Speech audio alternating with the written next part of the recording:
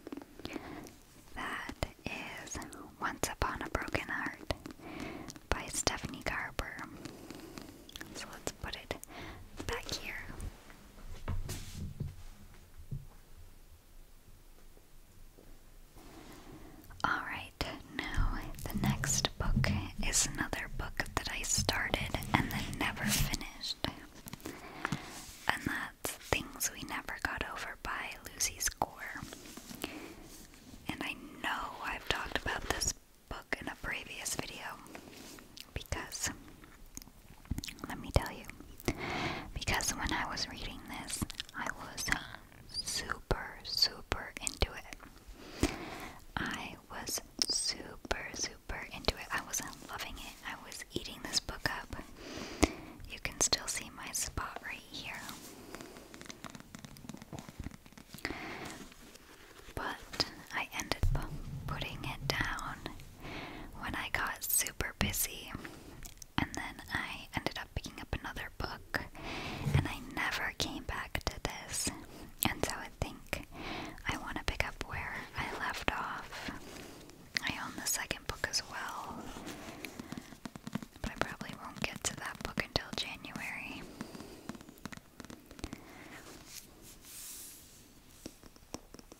I probably won't get to that book until January, but this is about this woman, and she ends up in this small town, and she meets this really grumpy guy. What is his name? I cannot remember his name. Knox. Naomi is the main character, and she meets Knox, who lives in this small town. And Naomi finds out that she is left to care for her sister's daughter. All of a sudden, out of the blue, and she's stuck in this small town with this little girl. And Knox, who's very grumpy, decides to help her out, and it's their love story. Their love story. And it is dual point of view, so you get both Naomi and Knox's point of views, which I absolutely love. I love when you get the main guy character. I love when you get his point of view. In books, I have a paper cut on my thumb, but I love this cover so much. The daisies on the front, and you kind of get the symbolism right away in the book. You kind of learn why this is the cover right at the beginning of the book, and of course I'm not very far. I am on page 84.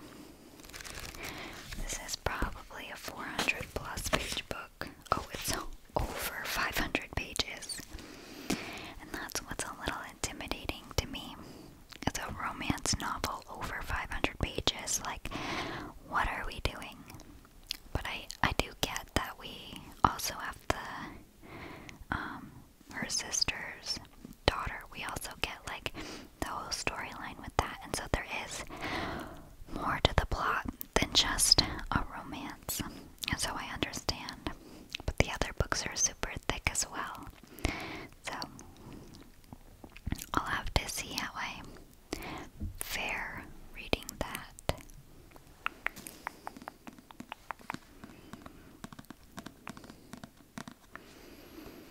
I have a Goodreads reading goal, and I still have 5 more books to read before I hit my reading goal for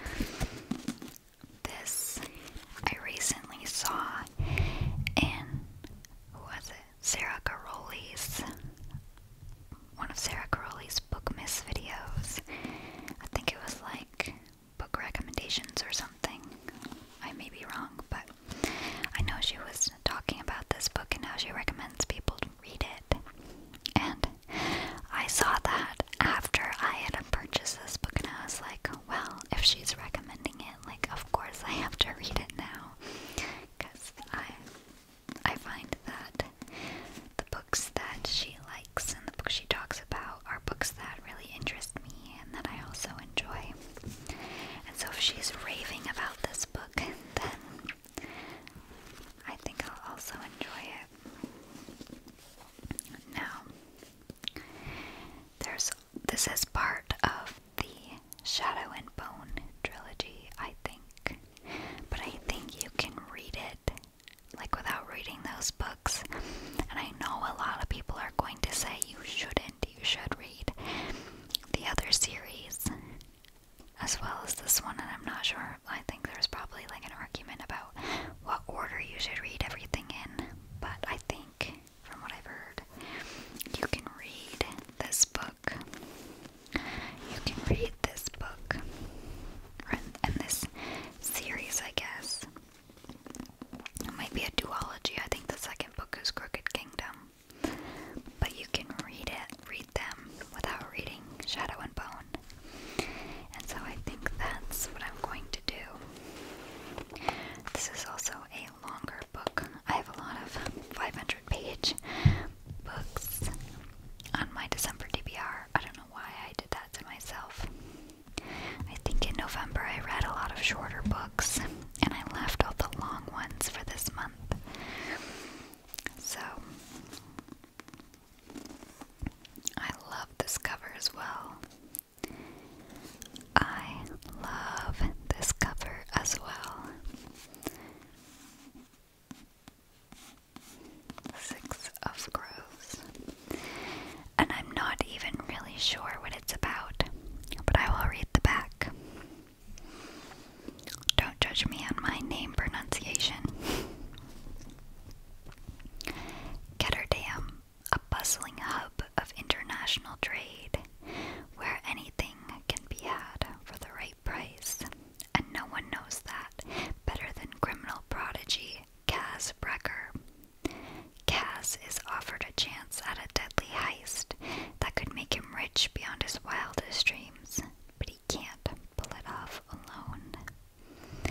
A convict with a thirst for revenge, a sharpshooter who can't walk away from a wager, a runaway with a privileged past, a spy known as the Wraith, a heart-render using her magic to survive the slums, a thief with a gift for unlikely escapes. Kaz's crew are the only ones who might stand between the world and destruction if they don't kill each other first. This book just sounds so good and very full of adventures, so I'm really excited to check this one out as well.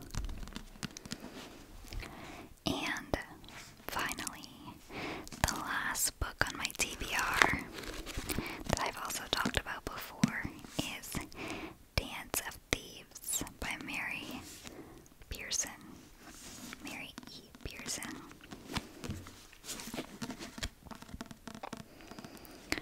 And oh my goodness, I'm so excited to read this book. This is also a super long one. Not quite 500 pages, but pretty close. I will be doing so much reading this month, but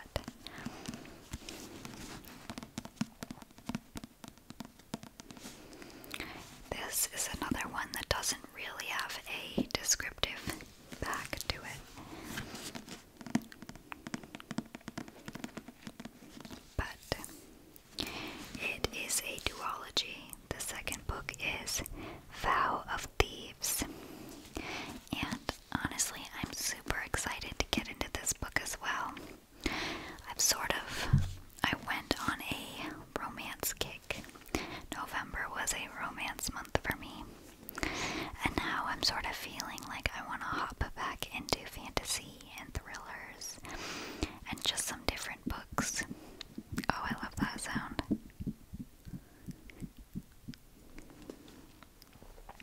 But I want to hop back into some thrillers and some fantasies and some other genres.